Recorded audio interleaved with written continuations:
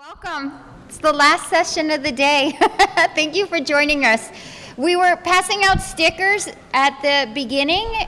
If you wanted a sticker and got a sticker, great. We're going to talk about them as the training goes on. If there's anybody that didn't get a sticker and wants one, raise your hand and we'll pass around one for you.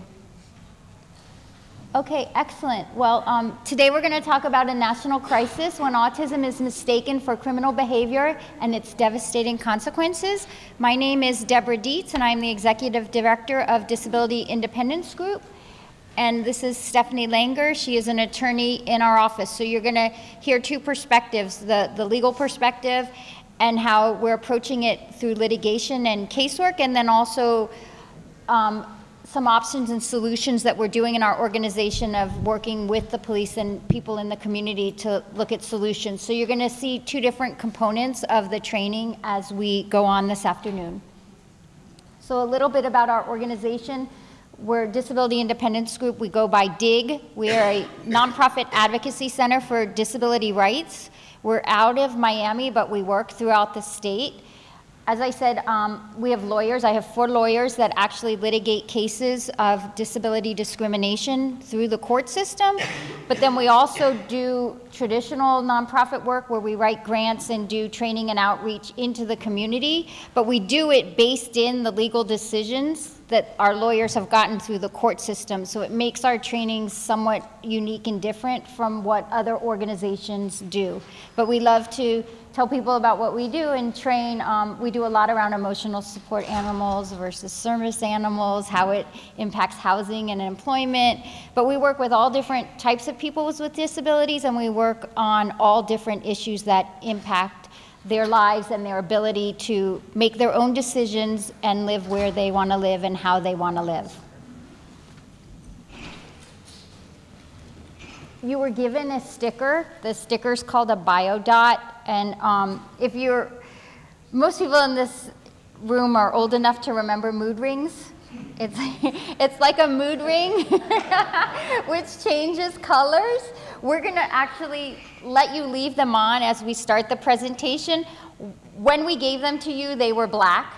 Look at what they are on your hand. Look at what they stay, if they stay the same color, if they change. And then we're going to ask you to do something with them later on in the presentation. But I've done presentations with students where we start with them one color and they all change to a different color right around lunchtime. And then we know it's time to stop and have a lunch break. But the concept or the material that you have was actually made to be used in hospitals, and they would put it on patients' foreheads during surgery to kind of regulate and see what their temperature was, and it was a patent product and used in hospitals. But as our technology got better and thermometers and different instruments were made available, the hospitals stopped using it. But now we've repurposed them, and we've repurposed it in one of the projects we're going to talk about. So as I said, watch your dot and we'll come back to it in a little while. All right. Good afternoon, everyone. I have to talk in the mic. I apologize. My voice is a little scratchy. I've been fighting a cold all week, so I'm going to do my best. If you guys can't hear me, just let me know. Okay, so I want to play this video, and then I want to talk about it. No, sit down, let's slide back. He's okay. Okay, Arnoldo. My name is Detective Gaudio. I'm with the police department. You know who the police are? Sir. Yes, sir. Yes, sir. Okay. Do you know what happened today at all? Yeah. What happened? You were feeling kind of bad? Yeah. Okay. What were you doing running around out there? Were you gonna go see somebody? Yeah. Who? Uh-huh. Uh-huh. Okay. Do you know your name? Arnoldo Soto. Okay. How old are you, Arnoldo? Yeah. Okay.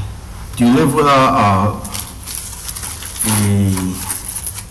Clint Bauer? Do you know Mr. Bauer? Yeah. How do you know who Mr. Bauer is?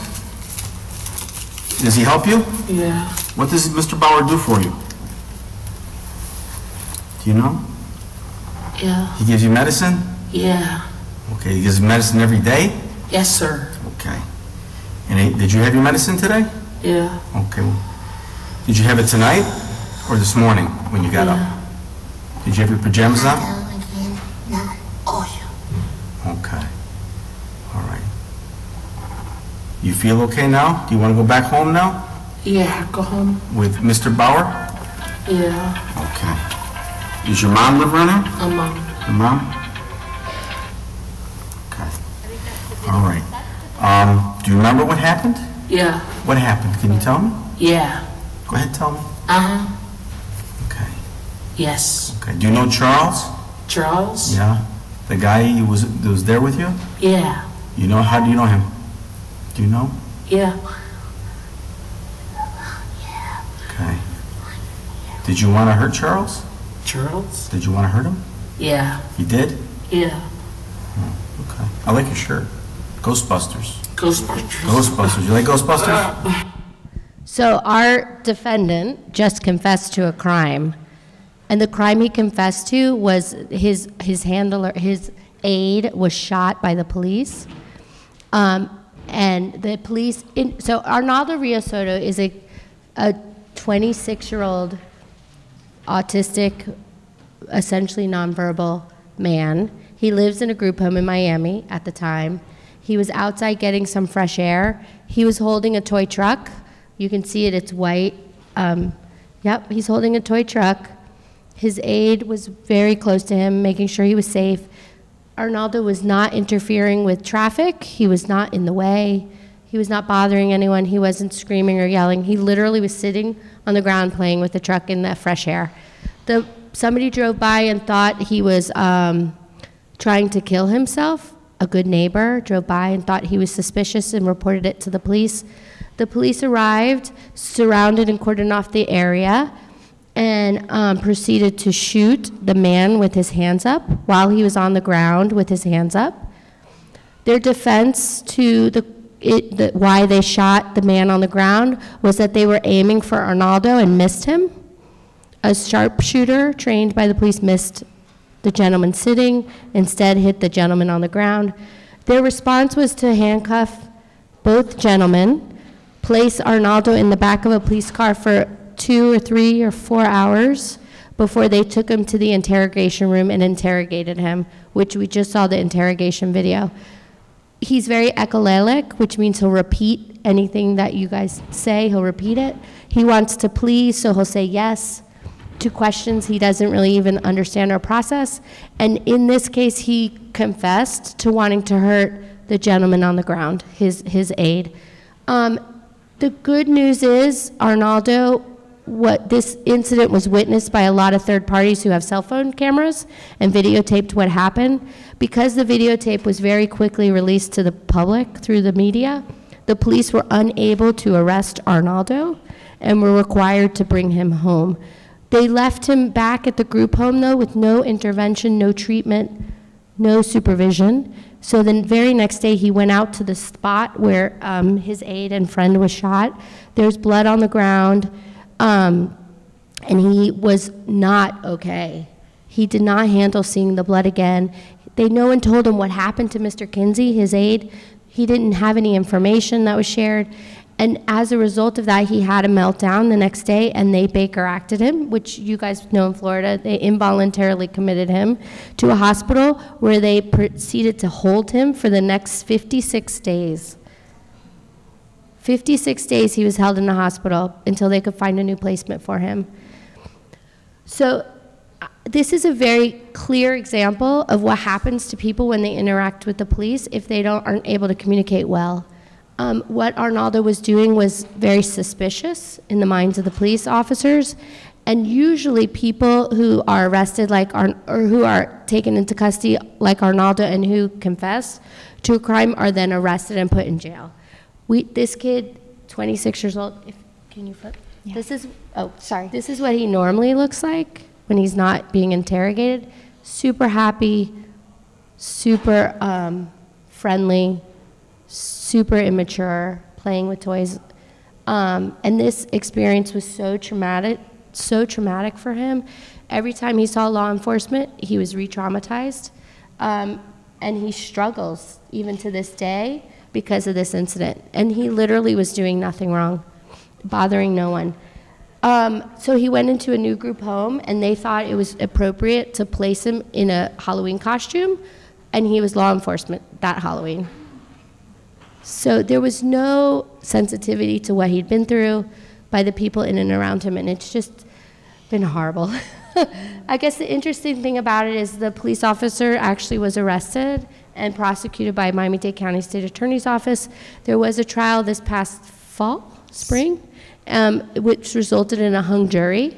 So they couldn't determine whether or not what the police officer did was okay. His defense was that he was aiming for the gentleman with his hands on the up, and Mr. Kinsey, the man with his hands up, was screaming, "We're not armed. He's autistic. Don't hurt us. We're not hurting anyone. Don't hurt us." And they shot him anyway. So he will be retried. We think it's going to happen this summer. Arnaldo's in a good place right now. We were able to increase his funding quadruple to get him the services he needs, and he's doing okay. He had to leave the community. He's not in Miami anymore because we couldn't get the services he needed in our community, but he is in a new community in Florida and getting what he needs. Yeah. So that's Arnaldo. I want to show you a second video, and then we'll talk about it. This was a 14-year-old. This happened in Arizona, and let's watch it, and then we'll talk about it. This is the police officer's camera. So this is from the police officer's perspective. The sound starts in a couple of seconds. This is the police officer driving around the neighborhood. He sees something, what he believes something to be suspicious, which is our 14-year-old. What's going on? Yeah, what are you doing? Good. What are you doing? I'm skinny. What? How you doing with this? What is that? Stop walking away from me. It's a stream. Okay, so why are you bouncing around all the way?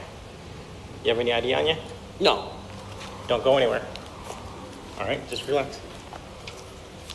Are you okay? Are you okay? I'm okay. I'm okay.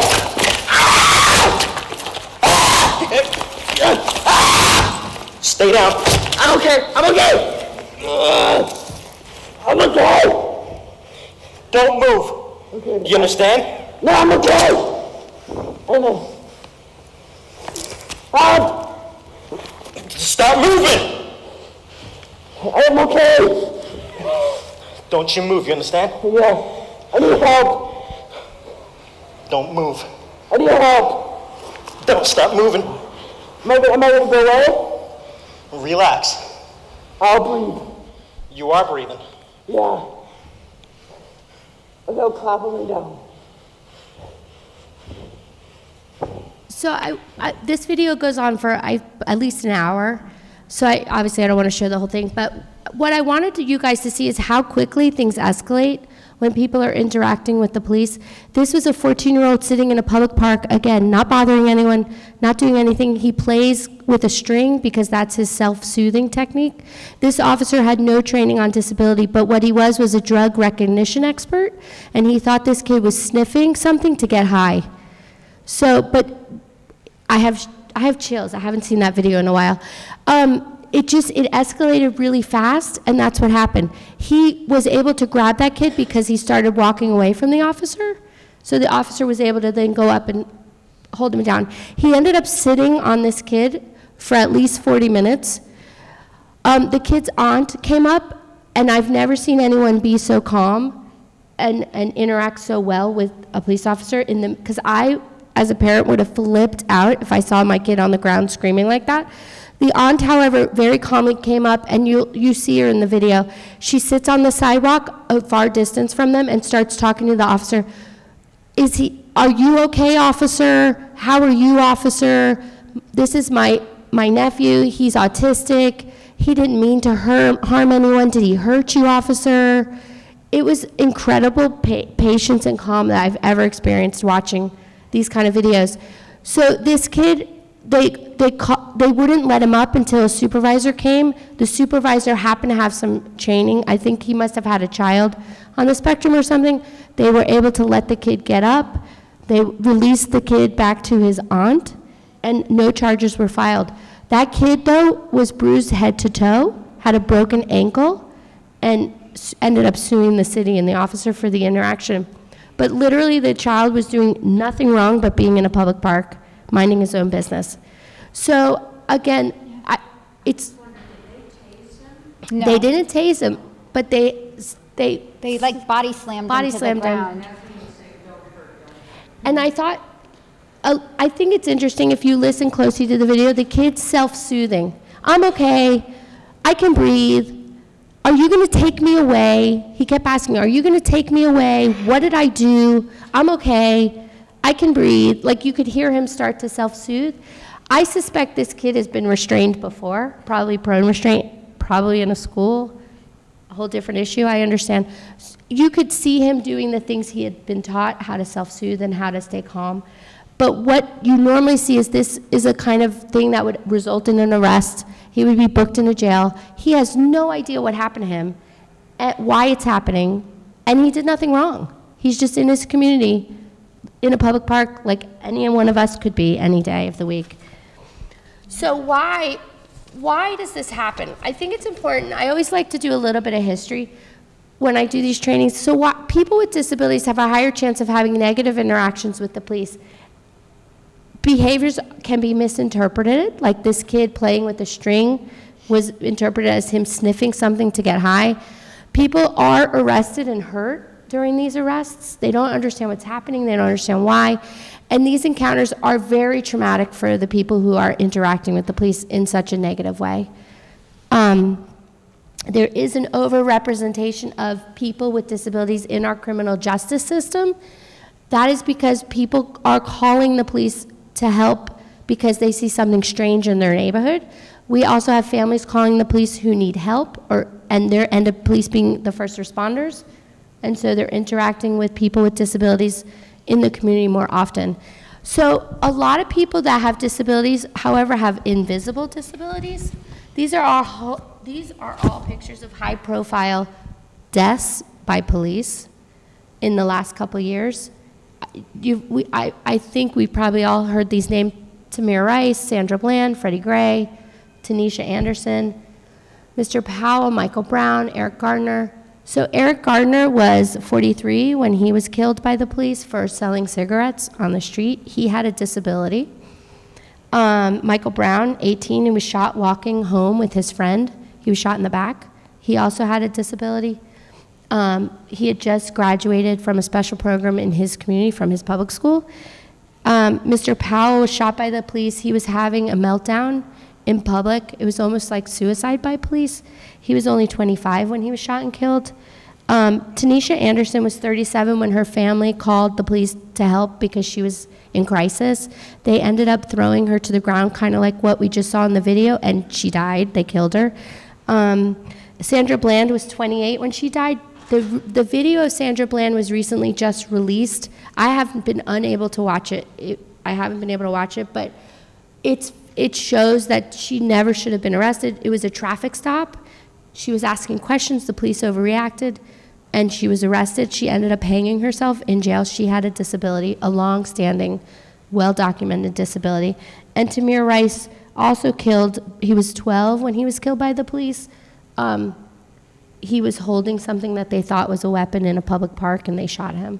So I put these because, one, as you can notice, they're all African Americans. There is a disproportionality of how often African American people with disabilities are arrested and or killed by the police. I also wanted these pictures because look how normal they look. And I use that word on purpose. They all had invisible disabilities. They all had long diagnosed history of having a disability. And what didn't happen in the media, because they all were high profile cases, is there was no discussion in the media the fact that all these people had disabilities. So it's something that's missing from the conversation. Yes, ma'am. With Sandra Bland, it's allegedly that she committed suicide.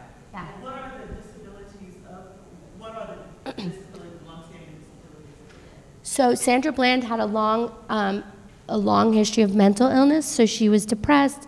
She was on medication for a long time, and they say she killed herself. There's questions about whether that is actually what happened. Tamir Rice was a typical sort of ADHD, ODD diagnosed kid in special programs in school. The same with Michael Brown. He was autistic, a little bit spectrum-y, they thought, ADHD. Powell was on the spectrum as well, I believe, but he also had a long history of mental illness. And like I said, from when you read the stories, it looks like he was wanting to be hurt. He was saying things like, kill me, just kill me, and they did. There was no effort in the video, though, to de-escalate him in any way. Didn't appear to be any response to him saying things like, kill me, kill me. You know, they just shot him. He was not near anyone. He was not going to hurt he probably could have hurt anyone, but there was no one around to hurt. So I'm not exactly sure why they shot, but they did. Eric Garner was also, had a long history of ADHD and possibly mental illness, although I think he was probably your typical mentally ill, ADHD, dyslexic kind of. A lot of people who are in custody in jail are dyslexic, ADHD, depressed. You know, there's a long disproportionality of people with disabilities that are in our criminal justice system, including all of these people. But I think it's important to know how, I guess, invisible a lot of disabilities are. So the police may not know from first sight that that someone has a disability. And so I think we can go to the next slide. So I think one of the things that's important to know is how the police are trained and how inconsistent it is with how people on the spectrum display behavior, right? So they're trained to look for suspicious, yes, ma'am. So we have some potential solutions. I am not this is just a personal opinion. I think how someone identifies themselves, how a family identifies somebody is a very individualized family decision. For me, bracelets I find make people very vulnerable to be victimized. So I would be very cautious to do it if it were my child. That's my own personal opinion. There's no right or wrong answers to how. We have some suggestions as we go through, we'll talk through them. But I worry that people who have stickers on their cars or on their houses or have ID bracelets are opening themselves up to be victimized. And these kids are I call them kids, young people, young adults. They're so vulnerable. Some of them are so eager to have friends. They so want to be included in social situations that you'll often see them being utilized in a negative way. Oh, you go grab that thing off the shelf. And they do it without realizing it's a crime. So I think it potentially could make people vulnerable to being taken advantage of and or victimized. So, but what I think it's important to know, police training is in direct contradiction to how people with autism generally, and of course everyone's different, everybody's individual, but in general, some very common characteristics of autism or people on the spectrum are in direct conflict with what police are trained to look for. So police training requires them to look for suspicious activity. So things like walking up and down a street. Maybe could be, stalking a house or stalking a person. Unusual behavior, so flapping, loud noises, vocalizations can be strange or unusual behavior.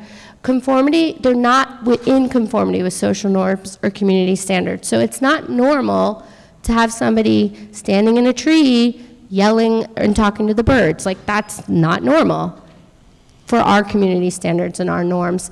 Acting strangely, again, what is acting strangely? Well, it may look strange, to, I don't know, flap or play with a string. Loitering, some people like, they'll loiter. It looks like loitering. They're just hanging out, waiting for someone, or someone looks out of place.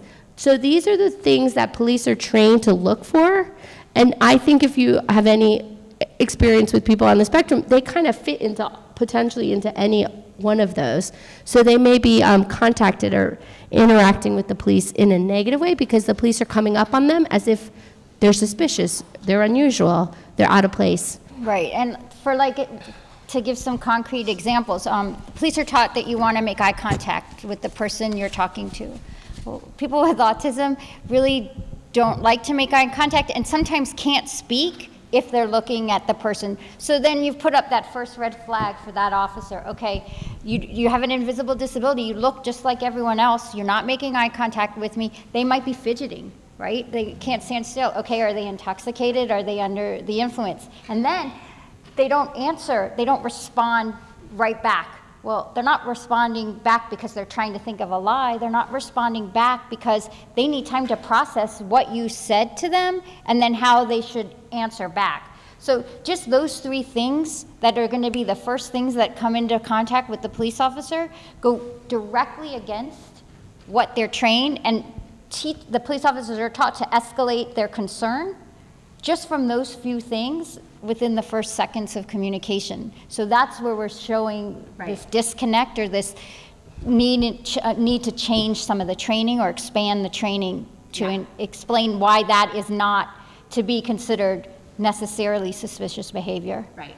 So that's exactly right. And so by law, the police can stop someone who's suspicious or out of place. It's Terry versus Ohio, 1968 Supreme Court decision. And so if they think you're suspicious and they can stop you for suspicious behavior, then they're trained to look and investigate, right? And they're training, can someone answer a direct question consistently and completely? Can they make good eye contact? Are their hands in their pockets? Are they fidgeting? Are they being repetitive, echolalic? Is the person sweating or otherwise acting nervous or uncomfortable? Do they back away? Are they trying to move away from you? Can they follow basic commands like stop, don't move back? And does the person have identification? A lot of people with disabilities do not drive, so they don't necessarily have picture identification. For police officers, they're trained that that's strange, that's unusual, and suspicious. Any of these things the police are trained are suspicious. Right, and the other thing too is a lot of people with disabilities, the families don't necessarily tell them what their disability is or practice and explain to them how to disclose or say they have a disability. So they can't even explain what their own behaviors are, or if they do, it's this long drawn out conversation. It's not succinct and quick what the officers are looking for to finish their assessment of what's going on. Right. So it just compounds the problem. Yeah. The police training and investigation on training on investigations and how to interact and suss out very quickly suspicious behavior or criminal behavior is in direct conflict with generally how people on the spectrum will manifest their disability. Next. So why can the police officer come and throw that kid to the ground or arrest Sandra Bland for a traffic stop? Because safety is always going to justify violations of the law. So even if they're wrong, safety will trump it. So the kid was high. I had to throw him to the ground. He was walking away. He didn't have ID. I had to put him to the ground. What if he was high? What if he was trying to hurt someone? Safety will always trump any disability law or any violations of law that exist. So it's really hard, which is why officers aren't always arrested or aren't always held accountable for their interactions, because safety will always trump any kind of civil rights laws or any kind of disability rights laws. And the legal term is we had exigent circumstances. So we needed to go into the house. We needed to throw that guy to the ground. We needed to search him.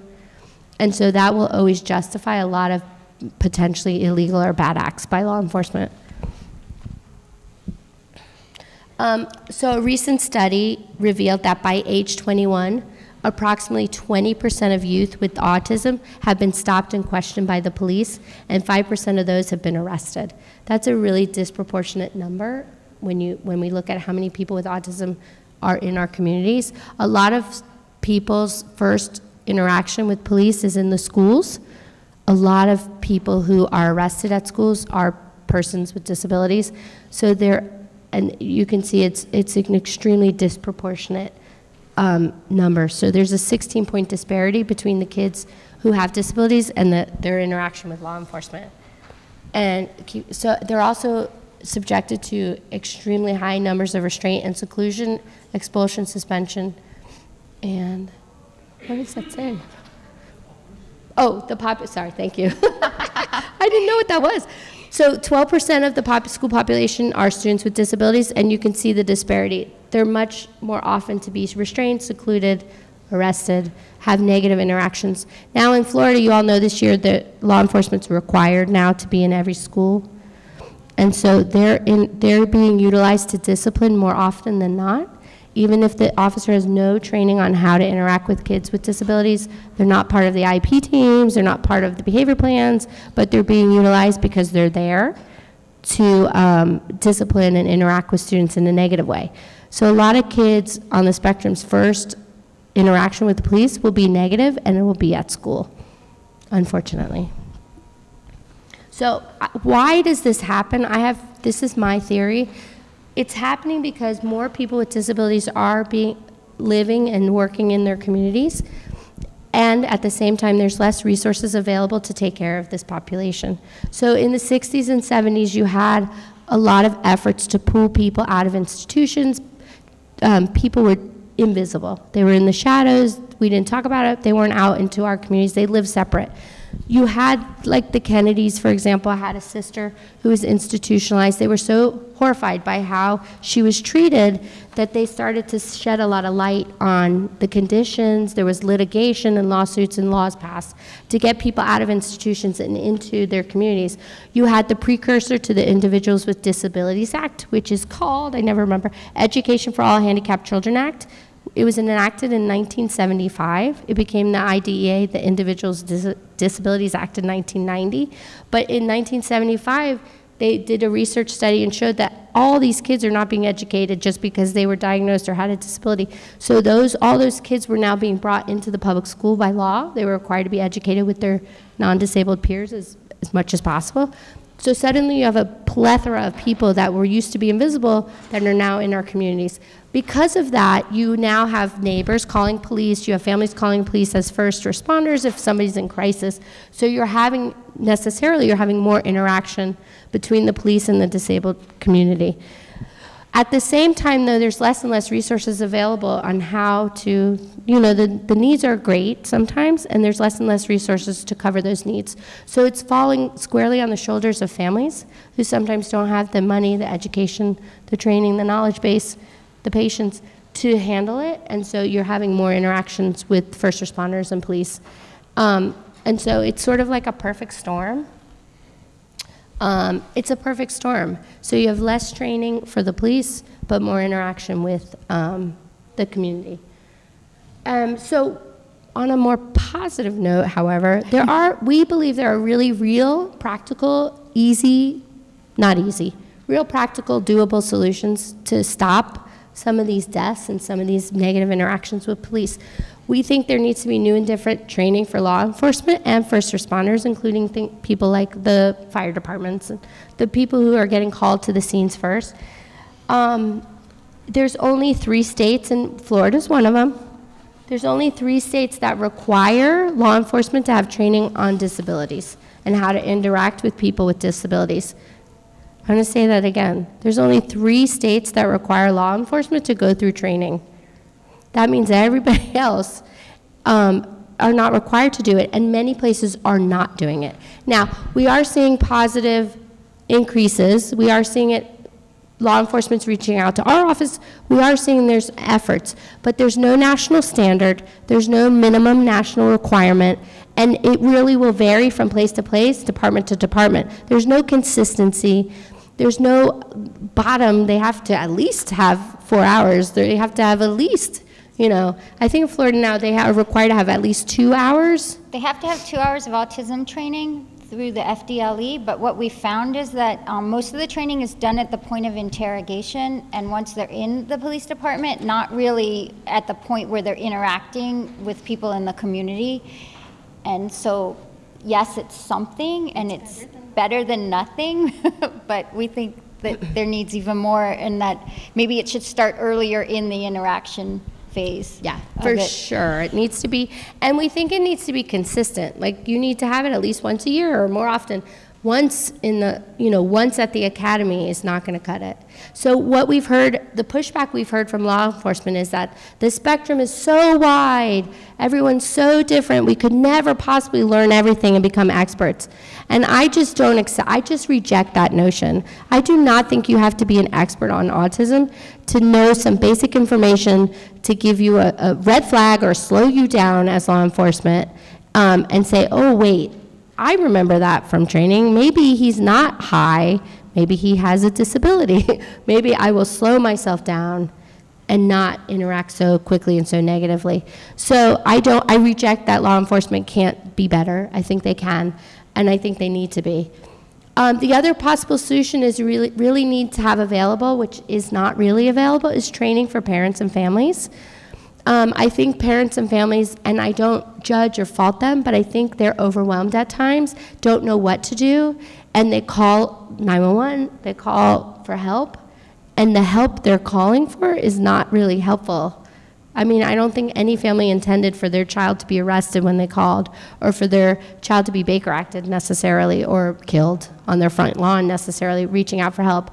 So I think sometimes families need help and don't call because they're afraid, and the converse is also true. Families reach out for help, hoping for help, and don't get it. So I think we need better family and parent training. I think we need more training for people with disabilities, and of course it has to be at their level and their capacity to, but I think more training for those people and having some buy-in into their independence. And I think a lot of people have a skewed perception of what the police can, should, and are allowed to do, and that no one really ever teaches you, whether you have a disability or not, what police are allowed to do. What can they do? Can they stop you? Can they ask you for this identification? Can they ask you to do a test? Do you have to do it? What happens if you say no? Where's the right point in the interaction that you should be arguing? Or do you just go through the action and argue at a later point? We don't really teach that in schools, so really people see what they see on TV and the news, and that's not necessarily the best place to get that information, so that from the person's perspective, and they're doing their part to solve the problem, whereas the police learn and do their part. It takes both sides to have a successful, positive interaction. Right, and that's part of our solution. We think there needs to be created more positive experiences with law enforcement, and that having those personal relationships and personal connections make a big difference.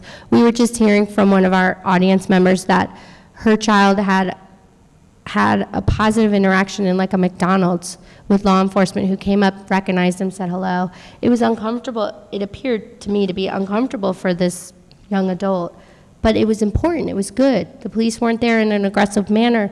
They were saying hi and creating that interaction, that bonding.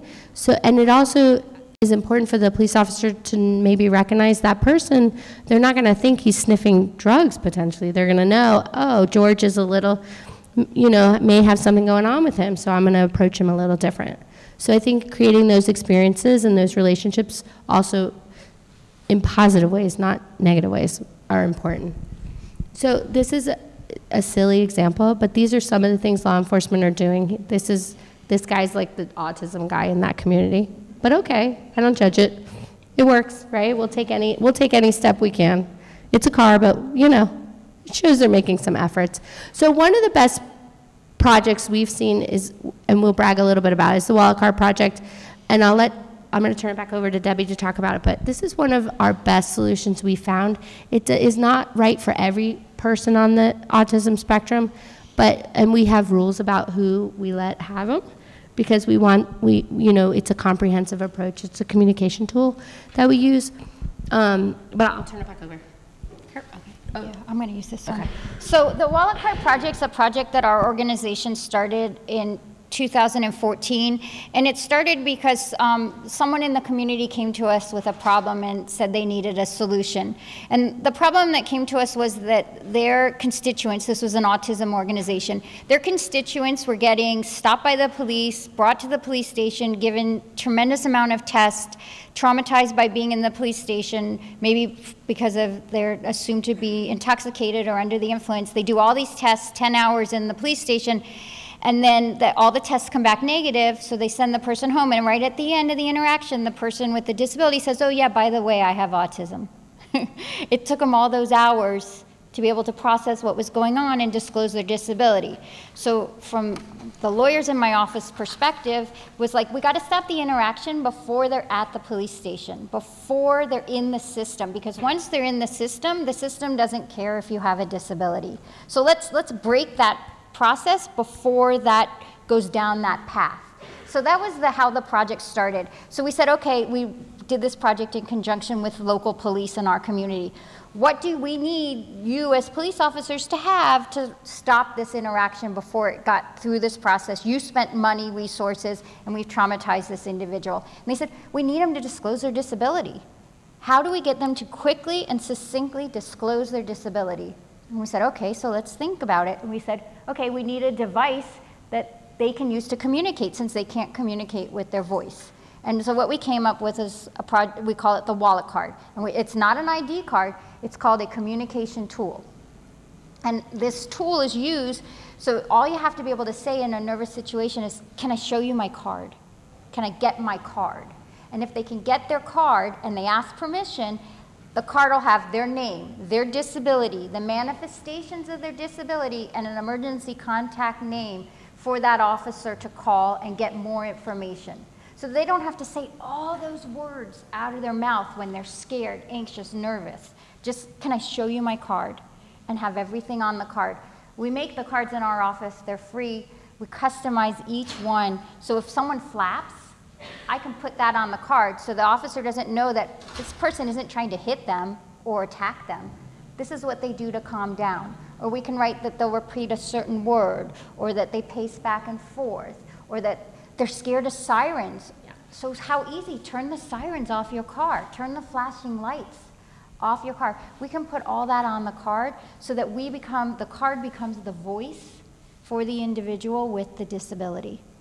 So then we wrap it in training for the individuals with the disability, training for the police, and then we put them all together in role play, safe interactions in a non-threatening, non-crisis time.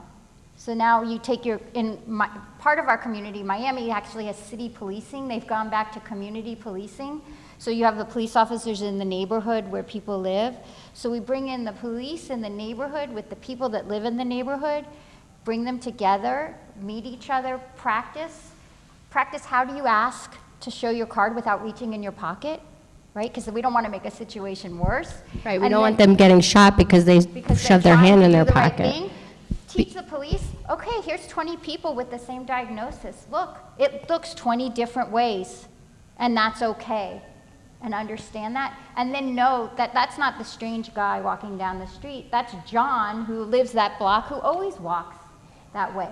So that's what our project is about, and then we wrapped it in legislation so local communities, city governments can adopt the project and require their police departments and first responders to get the training that we've created. And our police department paid for the training for the police, and it's free for any police department, first responder throughout the country that wants it. So it's not even gonna say, oh, it costs money, we can't do it. No, it's not gonna cost you any money. We're gonna give it to you for free. So that's the wallet card project. And as I said, it's a communication tool. We're gonna put their name, their disability, traits, and we customize it. Now, the card is not for everyone, because we have 2 threshold requirements. You gotta be verbal enough to say, can I show you my card? Can I reach for my card? Some form of that concept so that the police understand what someone's doing. And we say that they've gotta be about 15, because it's meant for people in the community that are out without a caregiver, without a parent, but necessarily don't look like they have a disability, so that a police stopping them might not know they have a disability till they start the communication and interaction. Now we know there's needs for other cards and to expand the project, but we haven't been able to do that yet because the way we've done the project is one with the buy-in from the police, and everything we've done has had matching training for police. So I'd have to get the funding to not only create the new tool, the new communication tool, but then to also have funding to create the training to go around the tool so that the police don't get confused. Well, why does it one card for one person, a different card in a different situation? So we're trying to really build foundational education, and we don't want to do something without all the parts ready, but we know we're not solving the entire problem. Right. It's just one but solution. This is one part, and for us it was the part to start with because that's where the issues were happening the most. Yeah, and we recommend things like keeping it with, if you have an ID, keep it with your driver's license. Yeah. And then, so this is just a little bit more. What it tells the police, I might have difficult making eye contact. I may not be able to understand or comprehend your questions. I might need extra time to answer. I may speak loudly or softly or unusual. Some people have strange, what we would call strange intonation, so they have no tone, no inflection, or they have too much inflection. and the police take it personal, and they think that someone's being disrespectful. Right. And it's not meant to be disrespectful, but that's how the officers are taking sometimes the communication. And I think it's important to know we vetted with the police what language would work and match with their training. So we spent a lot of time working on language and types of words to use in conjunction with the police, vetting it every step. So we think it works because we've had such good buy-in from law enforcement. So I wanted to show you this video just so you can see what one police department did. This was done in the city of Miami. If you're not familiar with the area, there's different parts of Miami. So this was in a part in Miami where the police come a lot, where police are not considered your friends, where the community is scared of the police. So we went into a summer program and we brought the Wallet Card Project, and they were terrified. They're like, we don't want the police to come. We're scared. We don't want to do that. And we're like, no, it's okay. They're not going to be there to hurt you. So the police, we do the training in 2 parts. So we go to the students first, explain it all. Then we come back. We bring them their custom cards with their name on it, and we bring the police. This day we brought 6 police officers from the community, in this local community where the kids went to school. And we did this training, and this is what happened at the end of the training. It's a little video we made, and it's just fun to see, take these kids that are terrified and how the day ended.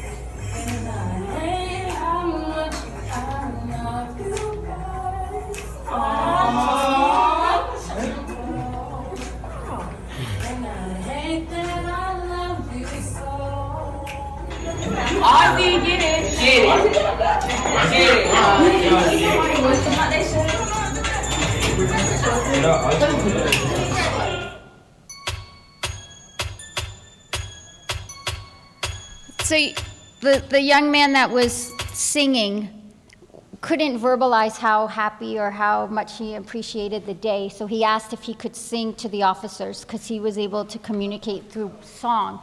So he was singing, then they wanted to take selfies. The officers ended up for the rest of the summer going every week to that program and interacting with the students. So that's kind of the overall goal of how you take those pictures that we did at the beginning and those negative shootings and bad to where you can kind of rewrite the message and reprogram what can potentially happen in the community. You got to get buy-in from everybody, right? You need the police to understand it, the individuals with disabilities, the schools, the communities, but it really can change how we interact with each other in the community. All right, so back to our stickers. When we gave them out to you, they were black, right? So black means that you're really stressed. Your body is telling you that you're stressed based on your body temperature. Anybody black on their sticker? A couple. It was low. How about red? Yeah. Okay. This presentation can be stressful. All right. You all ate ice cream. Blue. Ice cream. All right. So the reason, this is fun to have the stickers, but the reason we gave you the stickers is we put a bio dot on every wallet card. So, and the scale is on the wallet card. And what we do in the trainings is we teach the individuals we give it to, as you're handing it, put your thumb on it.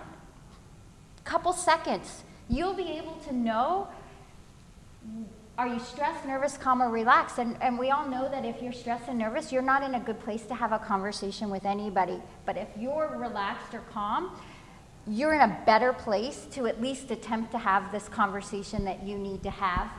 And that we know that the teachers and the parents can teach the individuals with the cards regulatory features. Okay, take deep breaths, count to 10. So even though they might not innately know what to do being stressed, we're giving them the cues and telling them the black means you are stressed. You know if you're stressed, do these things. And we can help bring down some of the tension in these interactions. And what I found though, which I never planned, is that the police, they want to touch the bio dot too.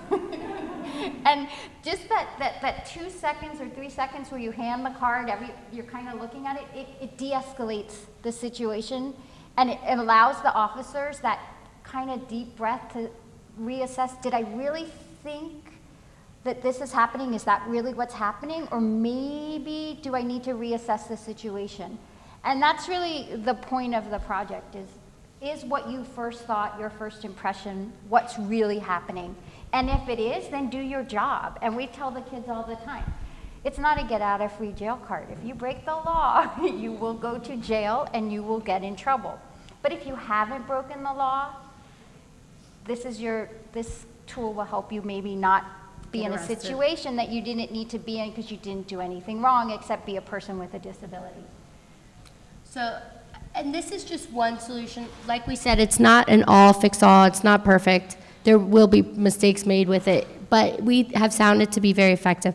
There are other things. There are police officers, police departments will have a registry, a voluntary registry where you can self-identify and be on a list. So when there's a first responder call, they are aware and maybe go in a little bit slower.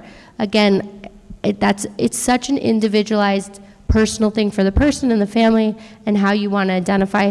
There are stickers you can put on the cars, there's stickers you can put on your house, there's these sort of ID, like diabetes identification bracelets. Things you can put on shoelaces. Yeah, for there's lots of ways to identify it. I just think it's very individual, and we certainly don't have any judgment or anything. We always just caution to be careful that people do take advantage and could potentially use that against the person. But the important message is first responders and police might not know you have a disability. You might not manifest it until they start communicating with you. As soon as possible, you should be able to tell an officer that you have a disability and ask them if you can show them your ID or your wallet card. We always teach them, keep your hands out in front. Yeah, so we they practice it like this all the time. Keep your hands out in front. And face the officer when you're talking. You know, a lot of people on the spectrum, or if they have visual conversion issues, or there's lots of reasons why people can't look at you and speak at the same time. That has nothing to do with being disrespectful or being suspicious. That really is part of how they communicate. So being able to make sure the officer knows, at least we tell them, at least if you can't look at them, make your body face straight officers. So those are the kind of training things we suggest and try to teach families and kids. They're free, so if anyone knows anyone who might, you just go online and do the application. There's a big blue button, yeah. For children that are younger, I would say fifth, fourth, fifth, sixth-ish. Yeah. Obviously, they don't have a lot. Is it something that schools can be aware of? Is that I work with some of the schools. We do in Miami work, and it's our project, right? So we make the rules. If there's a kid that's in 6th grade that takes the bus and is alone and is out independently, yeah, I'll make them a wallet card. But just as the general rule, and it depends also on your community. I'll have some communities say, all our kids are out by themselves. Where do you live that they have their parent with them? And yeah, of course, we're flexible, and we want to help people, and we want to do what's right for them, and if it's appropriate, absolutely. And I give it a lot to schools throughout the country, so the special ed teachers will call me, and they end up doing it as a project in the school, and they bring in the school police, or they bring in their local police. So it can become a project in the schools, because we can't be everywhere at the same time. But if they call me, and I'll make the cards and I mail them in bulk to the school or the project or the after-school program, and then they can recreate what we've started. But yeah, because it's customized, there's no rule that can't be discussed and changed. But it's not something you can print off the internet, cut, and stick in your wallet. It's not that kind of. And the thing about schools is it's really hard. The schools are not required to educate families about what the rights are. So I think it's really important for parents who have kids who potentially will be restrained or interacting with police, which happens a lot with kids on the spectrum, especially nowadays. It's really about educating the parents about what the rights are and when appropriate, teaching the child what the rights are. So a lot of people think you can't question a child at school or you can't search. You can. The only thing that stops questioning of a child at school, I don't care how young they are, 5, 6, 12, 15, is to ask for an attorney. So I know that sounds crazy to teach my 8-year-old to ask for an attorney, but that's the only way to stop questioning at school. And when you have a kid that will say yes to anything because they want to please the grown-up in the room, did you steal the gum? Yes, I did. Did you, or the police will say, just answer our questions and we'll let you go home. Did you have a knife? Yes, I did. Okay, the kid never had a knife, didn't steal anything, but they're saying yes because they're on the spectrum, or they're wanting to please the grown-up, or they want to go home. The police are allowed to lie to your child. All the interrogation rules that apply to grown-ups apply to children. There's no special rules. There's no special rules because you happen to be in a school when it happens. And so the goal really is to put in your paperwork, if your child has an IP or 504 plan or something, that this is to say no law enforcement involvement. You want to try to slow down those kind of things, but there are no rules that prevent it. There's no way to stop it unless your kid says, I want an attorney, or I want a lawyer. Question? Yeah, a couple of things. It's an excellent program. I used it. Oh, you did? Oh, yay. Okay. And I had a child who has autism. And what I did is I got him a bracelet in addition to the card. And I had his name, contact number, and only the initials, you know, for somebody to with, like you say, I didn't want somebody to take, you know, advantage of him. The problem is that just a couple of weeks ago, I just happened to be talking to the sheriff from the Charlotte County, and I asked him about the special needs children, what kind of program they had, and the training and so on. And he had no idea about your program. Yeah, they have to ask me. They have to reach out to us to get it. That's our limitations. We made it, but we can't make everyone do it. No requirement. I understand that, but I was just going to suggest. I mean, I sent him all the information for your program, and he was very, you know, excited about it.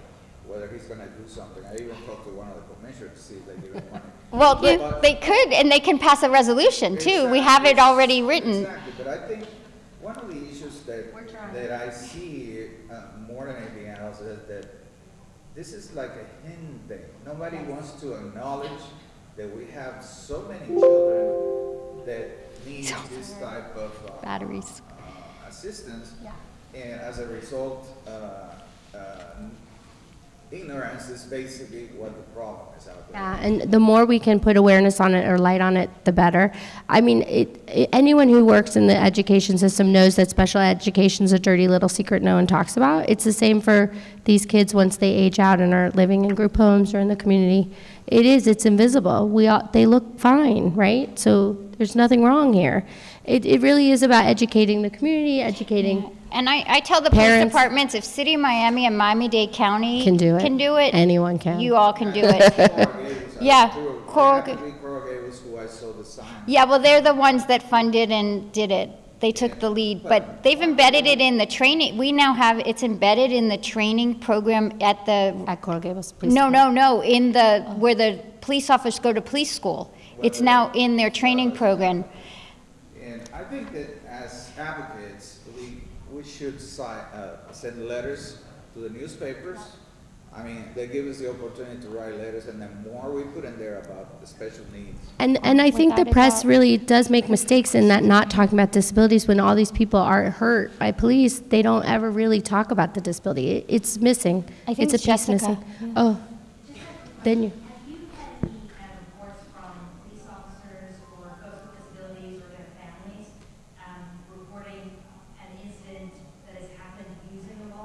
Yeah, I have like a list of anecdotal stories.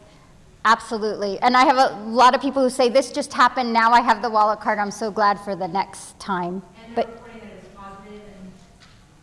yeah, we keep a list of them all. Yeah. I'm guardian at Litem, and one of my early cases was a 16-year-old with severe autism. He was also mute, and he was 300 pounds, so he was basically a toddler. In a big body. In a giant body. Toddler, and he liked to escape, to elope. So I got the court, our first time in court, I got the judge to order permission, give us permission to inform the local police department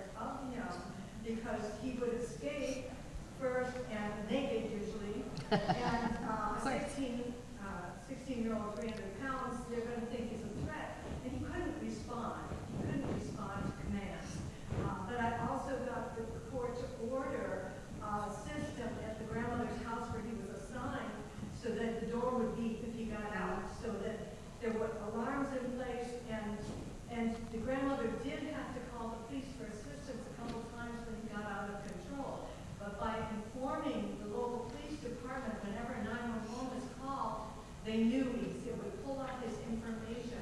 And I just didn't want him to get shot. Yeah.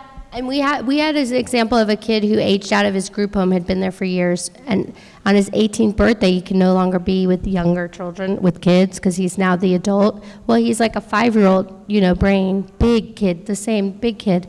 And immediately the next day, he turns 18, the next day they kick him out of his home, and he's transferred to a new home he's never seen. The kid then elopes because he's uncomfortable. There's nothing ready for him. They did not prep him at all that he was moving. They moved him out of county, so he had to move schools. Like, it was just, there was no forethought put into this poor kid. So he elopes. He's immediately arrested because he was throwing rocks, little pebbles, towards the police. The charges get dropped, but he sits in jail for 6 months because there's no place to put him. So the problems are real and they're huge, but why that kid had to spend 6 months in jail, the trauma that this 18-year-old, he didn't know how to use the phone, so he didn't contact any family. He didn't know how to get things from the commissary, so even though his family put money in for him to get stuff, he didn't know how to do it. So once the person hits the criminal justice system, the criminal justice system does not take into account that you have a disability. So unless you have a lawyer who's super trained to look out for that and raise those issues with the court or with the prosecutor, the criminal justice system is not designed, nor will they take into account a disability, even for young children. And so the goal really is to try to prevent those people from being arrested. I mean, when you're arrested, you're handcuffed, you're generally put into a back of a police car, you're then taken to a strange place, it's loud, it's cold, it smells. They're fingerprinted, DNA is taken most of the time. We now have data banks required when you're arrested. And it's all very traumatic. There's no sensitivity to maybe this person doesn't like loud noises, or maybe this person doesn't like to be touched. I had a 10-year-old arrested, and it's on videotape, screaming, "Please stop touching me." They handcuffed a 10-year-old and put him in the back of the car because 6 months before that, his teacher restrained him, and trying to escape, he hit his teacher in the effort to get away. So, I mean, the goal, though, is to keep these people out of the criminal justice system. The criminal justice system is not jail. Baker acting is not where these people should be put. It's not a solution to any of the problems. All it does is create trauma that's lifelong and long-lasting. And the statistics, if you look at the statistics, as invisible as we all want to pretend it is, the minute you pull statistics, they're insane. I mean, 20% of people on the spectrum have contact with police officer in a negative way before age 21. That's ridiculous, and it really needs to end. As much as we can do to educate people, to get out in the community, to offer education and training, that's what our hope is, because once you're in the criminal justice system, it's impossible to get out. It just is, and then it follows you. My 10-year-old was under the prosecutor's thumb for 2 full years before the court finally dismissed the charges. It took 2 full years to get out of the criminal justice system. And thousands of dollars. It's traumatic every time the kid had to go to court. It's just not where you want this community to be. Yes?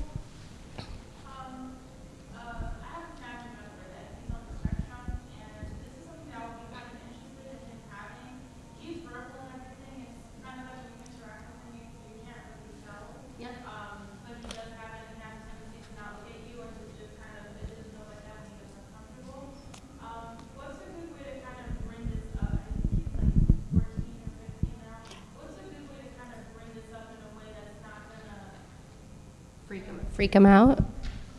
Not freak them out, but yeah, like embarrass him or kind of make him feel uncomfortable about I would say this is a step towards independence. This is a way that you become a grown-up, that you become independent, and one of the things about becoming a grown-up is knowing how to disclose your disability.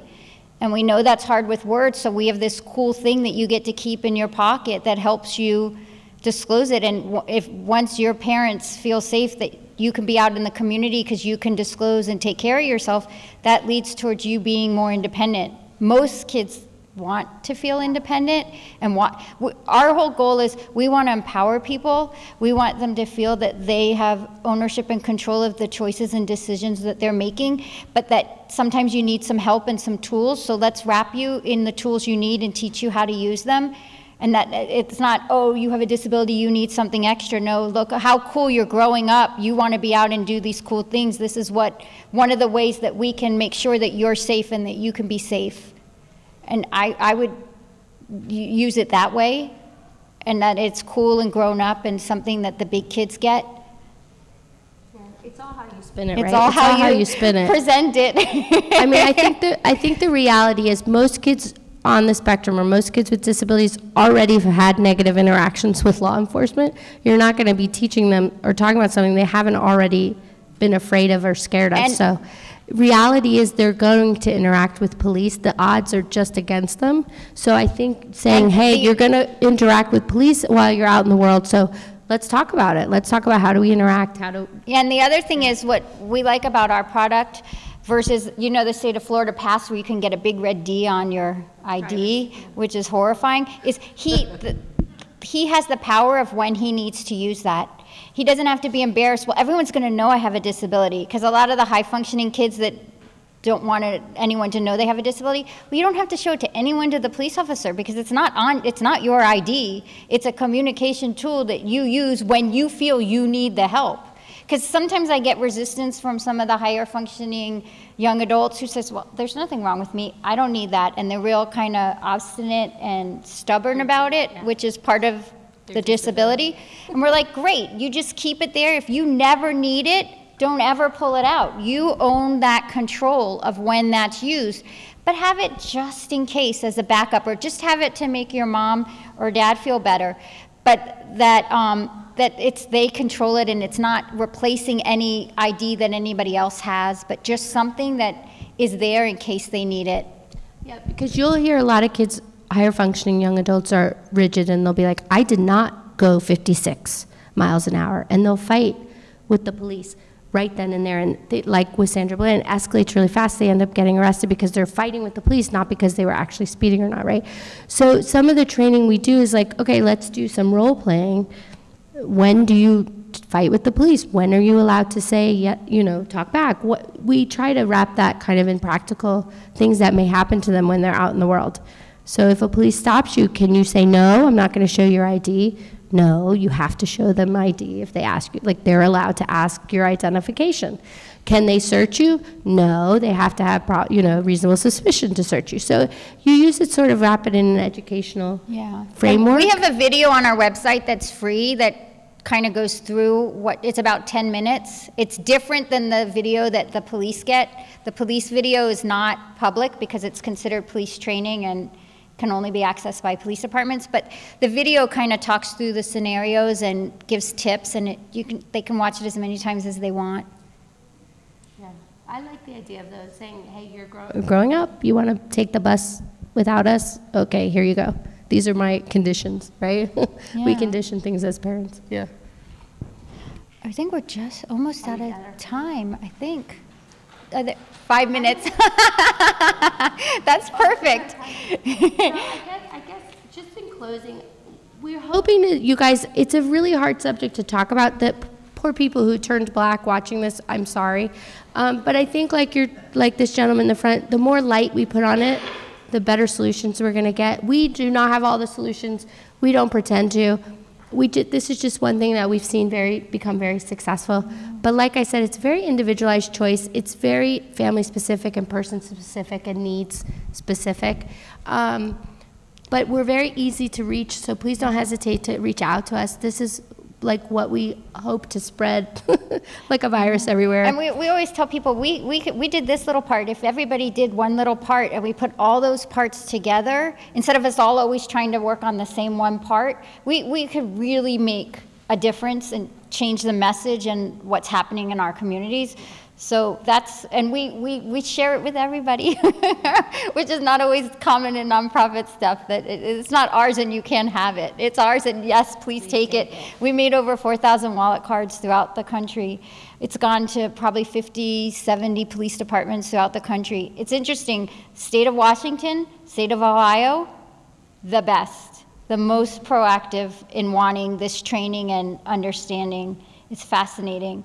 But yeah, it's anybody who wants it will share. School resource officers and law enforcement in school to get it. It's not required. It's not mandatory. Like for me, as someone who does a lot of ed work, the more we can get police who are interacting with young people, the better. But we're not there yet. Yeah. What are the other 2 states that require law enforcement to have the required training? Florida, Ohio, and I don't know if it's Washington. Is it Washington State? I think so. It might be. I don't know offhand. I don't know off the top of my head. There's only 3 though. I know that New York State just passed legislation to make a card like ours because they were calling us for language to get it and have just, I don't know if it's even gone into effect yet, but it was just passed at their legislative level. And the state of Alabama, through their Department of Health, has a card, they call it an autism card. It's yellow. You have to pay for it, and it goes through the Department of Health, but it doesn't go through law enforcement. The other thing is, I think the other thing so we have this new law, after the Parkland shooting, Florida got this new safety law. It's very important to know this all passed without any input from the disabled community.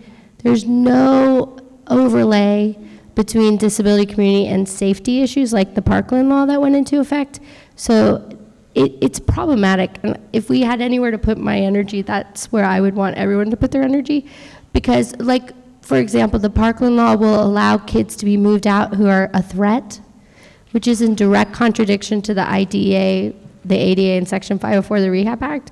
So now there's a ton of cases in the administrative court trying to keep these kids in their schools because the standard to remove them from a school is not a threat. It's much higher, but there's inconsistencies in the law that exist between disability and criminal justice or disability and discipline. So, yeah. But in some cases, you know, like the school shooters, whatever, they also have mental health issues that people are reluctant to identify and head off earlier on. I had a case a few years ago where it was around the time of the Colorado shooting, where one of my kids who had mental health issues was not communicating. He wasn't mute, but he just didn't want to talk. He started writing, "Bet you will die soon," and drawing things of decapitated people, whatever. And I was trying to get him help. The foster mom said that she wasn't afraid of him as long as her husband was around, which tells me that she's afraid of him. Red flags all over the place, very similar to what the Colorado guy was doing before he shut up the movie theater. I almost got fired for trying to get intervention with this child. Good for you. But that's what we were saying earlier, that there's not enough services. Yeah. That's part of the problem before something happens. Yeah. Fortunately, we were able to get him into a different placement with different services. Yep. And he got stabilized. But you're an angel, and we need more people like you doing the work. I think until people stand up. Yeah. Yeah. It is. Yes. Yes. Yes. Yes. Yes. Yeah. No, and especially in the world we live in now, there's still stigma attached. You say it and all red flags go up and communication stops and they want, so it's very complicated. You're right, absolutely. Well, thank you for joining us on an afternoon. We appreciate it.